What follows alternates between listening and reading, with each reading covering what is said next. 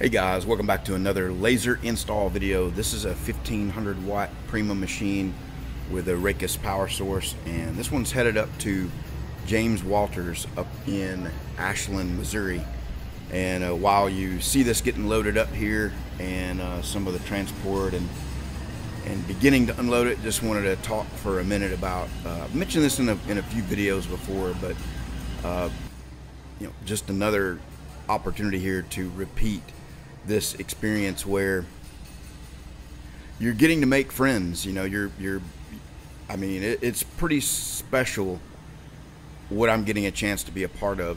And I'm pretty selective also about who I will work with, and often turn down opportunities to sell machines to some people or some companies because you're looking to create a partnership and a friendship and a family that when you call them or they call you, maybe they have a quick question, but there's a lot more that goes on about discussing how the status of their business is, how the machines are running, and it's just an ongoing friendship and partnership. And that certainly is the case here. And I got a chance to work with these guys. This is James Walters and his wife Stacy.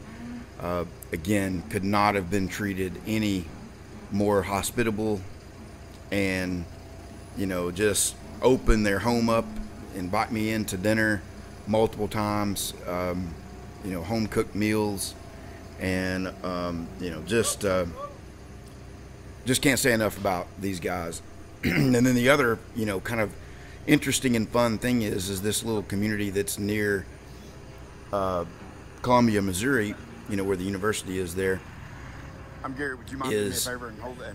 Very close knit, kind of a rural area, a little bit out in the country, and all the other guys that you see in this video are neighbors and friends that all came together, with various resources to bring to bear, like the acquisition of the telehandler that you see, and just the extra resources and consultation of guys, to get this pulled off. So forgive me a little bit, the words are not flowing out today, so just anyway. So you see this is a 12K, I believe it's a 12K telehandler here, and we're just gonna lift the laser and its cabinet up and get it up in the air, and then go ahead and just drive the truck out from under it.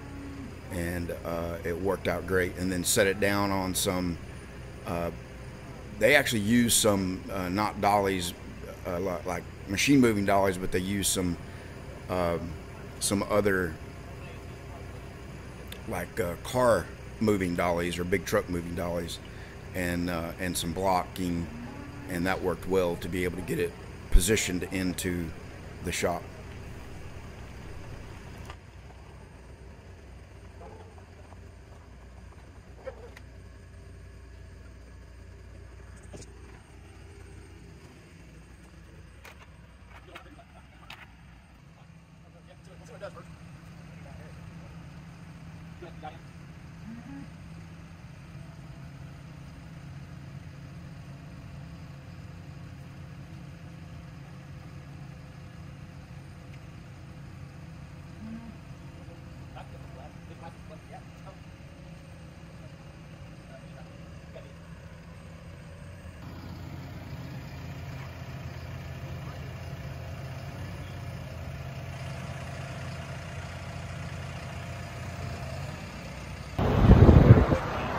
Hey there.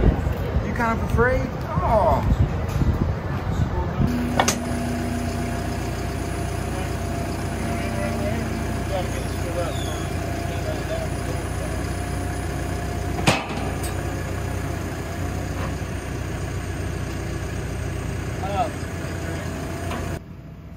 Yeah, so here you see the air compressor getting loaded. If you go back in my channel, just I think 2 videos back, I had a Jesus, stuttering like crazy. I had a dedicated video to the air compressor unloading and installation. And so if you want to go back and see more videos about the air compressor, you can go check that out. We're going to move on to the rest of the laser, install now and show you the the final positioning into place, and then the process to get going. And I gotta say that these guys sort of busted me. I've had this reputation of going around, when the owners there of the property are not there. They often have a lot of neat tools, so I usually when they're not looking, will load up and get some of their tools. And I think James and his family and everybody around there probably knew about my reputation for doing that, and they put some measures in place to catch me if I tried it there. And you're gonna see how I got busted on that.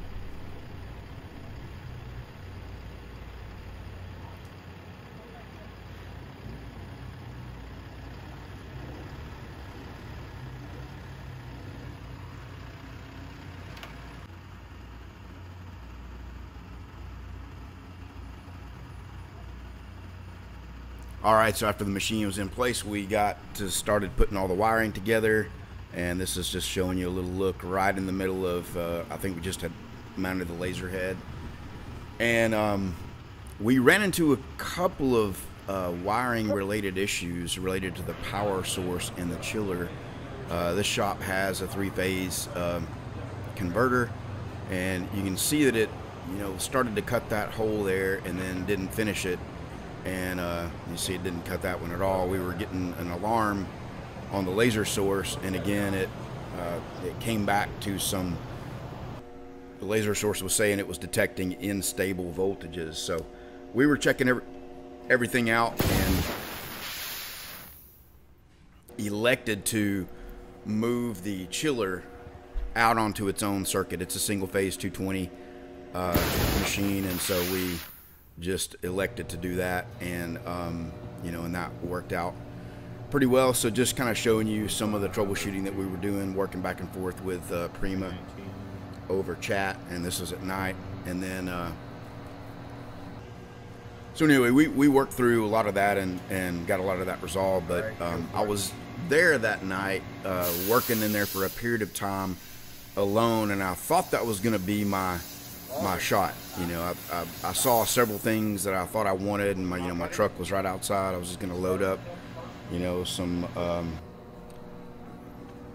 tools and things that just get myself some extra payment. And you can take a look at the voltages that we're looking at here. We should have somewhere around 400 volts coming out of the unit, and then here's the chiller that we ended up moving onto its own circuit, and that really solved most of our problems when we did that. But here's where I get busted. I'm over here just unpackaging some stuff, and got somebody checking me out. And then if I go back over here where I was doing wiring, notice, so I'm sitting in this chair kind of fooling around with these wires right here, getting them in place. I get to sit down here, you look.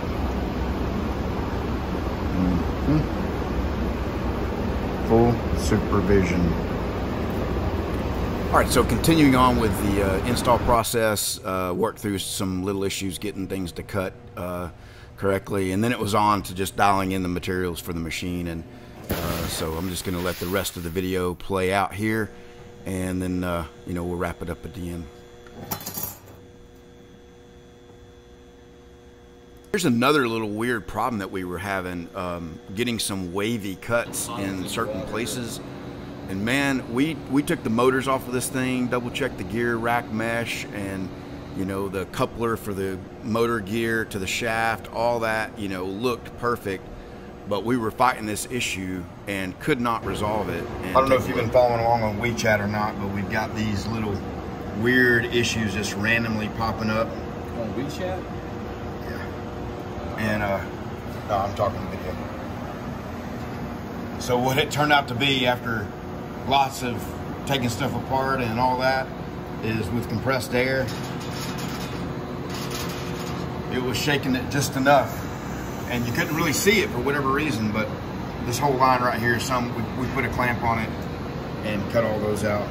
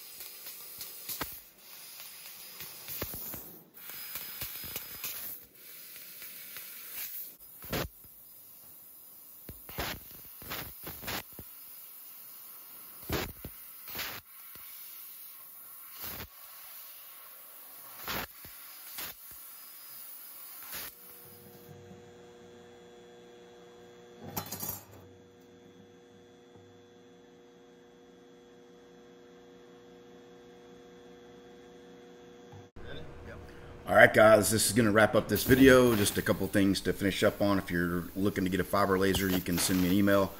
And I just wanted to give you some takeaways here from this video, lessons learned. So number one, don't try to steal anything from your customer if they've got a mean guard dog. And then number two, if you're having a little problem of some kind, don't go tearing the whole machine apart before you check the basics. You notice there when I showed that, you know, the slats in this thing were inserted more loosely than most of the other machines I've seen, and those loose slats were allowing those little small scrap pieces we were using to move around. But you can see the comparison of oxygen and all that. But these guys are running wide open. They've got tons and tons of orders coming in. And then the last takeaway is number one objective: make the wife happy. If you make your customer's wife happy, you'll have a customer for life. I mean, there's some kind of saying, what is it? Happy life, or happy wife, happy life. All right, guys, email me if I can help you. Take care.